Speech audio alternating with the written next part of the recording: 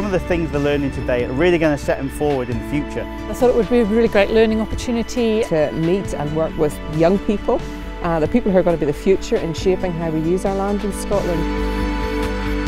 The reason I'm here today is to really promote how we go about working in the community with farmers, foresters, game management, gamekeeping, geography, water management and other land managers, and how to get the best from the environment. Everyone seems to be really friendly and really willing to work together and cooperate. It's the bigger picture. There are a lot of people here with conflicting interests. It's good to have that challenging of your own ideas. Actually, it's been amazing how much everybody's enjoyed hearing other people's perspectives. I was put into a group. So within our group we had all of the talks and field sessions. And we're given two sort of topics. I've got a road construction and you guys have got a discharge from a steading. Teamwork is essential. In talking to people from lots of different backgrounds, it's easy to work it out together.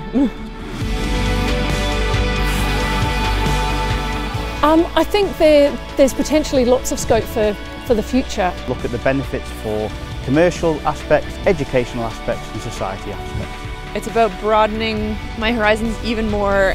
It's a great picture for working together, integrating the services. Things like this particularly highlight that there could be big changes in the future. It's been very useful. It's worked.